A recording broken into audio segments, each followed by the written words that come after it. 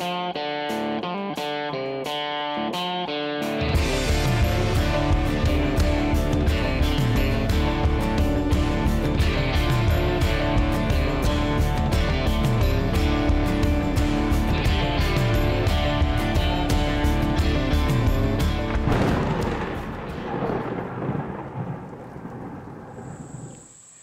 guys, have you ever bought a piece of hunting equipment, a backpack or anything, and it might not have been the exact color that you were wanting?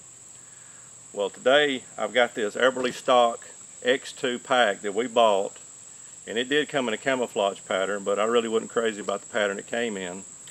But we bought these to help us tote our saddle hunting equipment in, our sticks and our Predator platform, along with our camera gear. It's got a lot of good compartments here. Later on we'll do a video on that. But today's video is I'm going to teach you how to turn a khaki colored backpack or piece of hunting equipment into a camouflage pack. Basically using the colors that you see here that you can purchase at any of your large box stores. With that being said, I also have some natural sponge. It's going to help us to get that bark color, and some black nitrile gloves. That is just something extra to keep you from having to wash your hands, because you're going to get paint on you, so it's best to use those if possible. That being said, let me put this to the side, guys. You'll want to do this well in advance of hunting season. I did that pack maybe a month or so ago. That way to give it time to air out before hunting season. Put it outside on your porch, under a shed or somewhere, and just leave it be and it'll air out. The good thing about it is we're already at the base color that it takes to make a good tree bark pattern, being the khaki color. That would be this color here, which we'll be not using on this backpack since we already have the base color for that. Let's get started. Alright, how these colors are going to be applied is, of course, we started out, we have the khaki color. Next you're going to be using your OD green. Then after that's going to be the dark brown. So I'm going to use the OD green for his logo,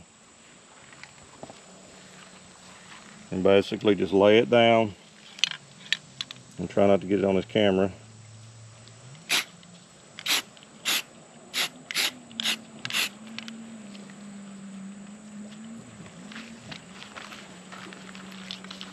Hey, there's one.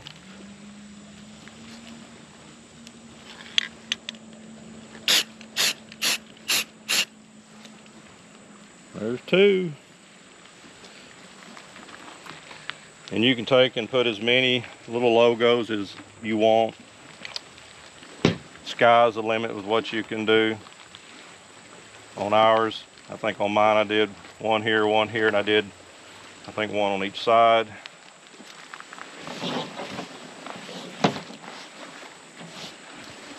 Find a good flat area.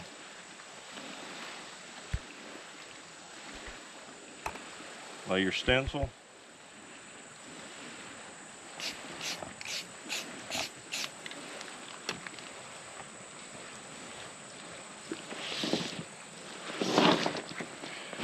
I know it doesn't look like much yet, but it will all come together.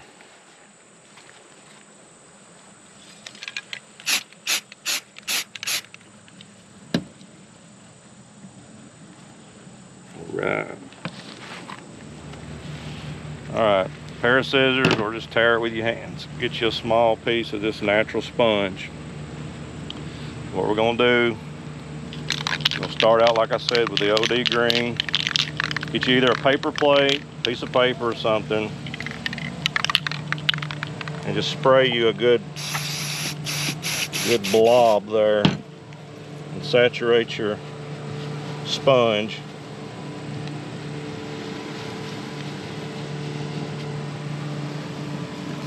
Really get it saturated. And we're just going to start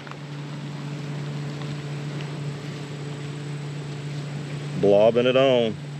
I'm going to stay away from the logo where we can continue to see it.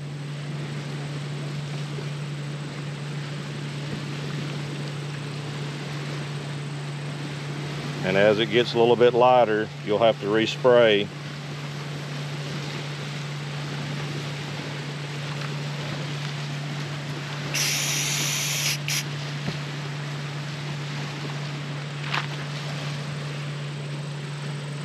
Like I said, we're starting out here with this OD green.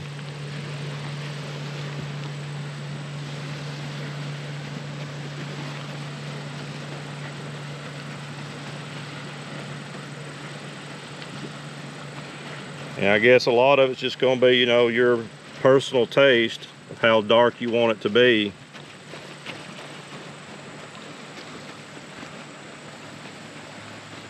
Darker in some areas, a little lighter in others. You got to remember, we've still got one more color to apply. So in that little area there, that's all the green that I'm going to apply there. I'm going to go through the rest of the pack.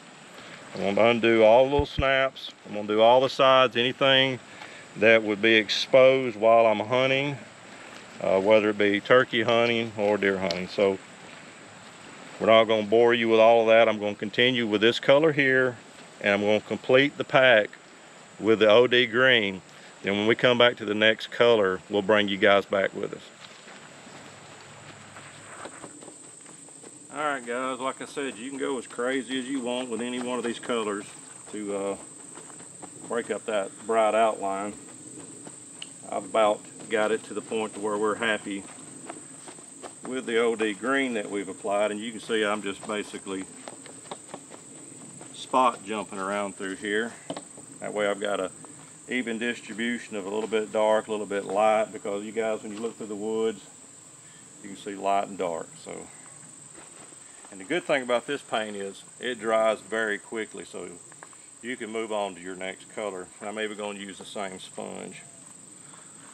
Next, we're going to apply the dark brown, which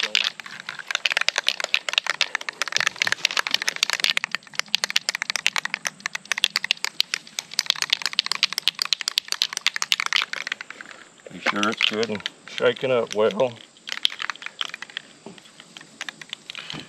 It may take you a few times to get the green out of your sponge, but we're just going to repeat the process I just went through, and I'll give it some dark. And you'll be amazed at how that will help this blend in against trees.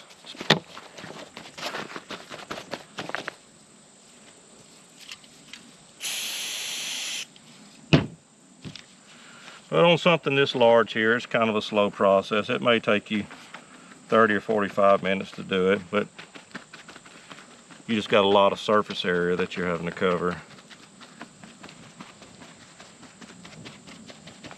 And you may not want yours as camoed up as the one that we're doing here. But we'll be using this packs during turkey season, and I surely don't want that khaki color sticking out while I'm turkey hunting. So that's about all there is to this part. We'll continue on with our dark brown,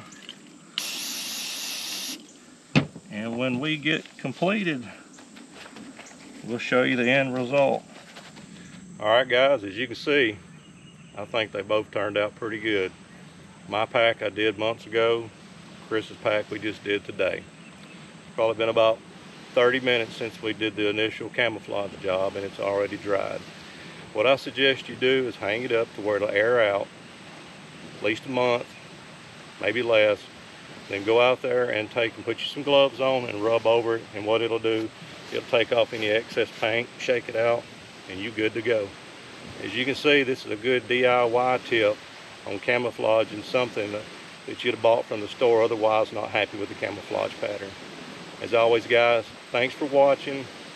If this was helpful in any way, please subscribe, and please hit that bell button where you'll be notified of all of our uploads. Guys, y'all have a great day and happy hunting.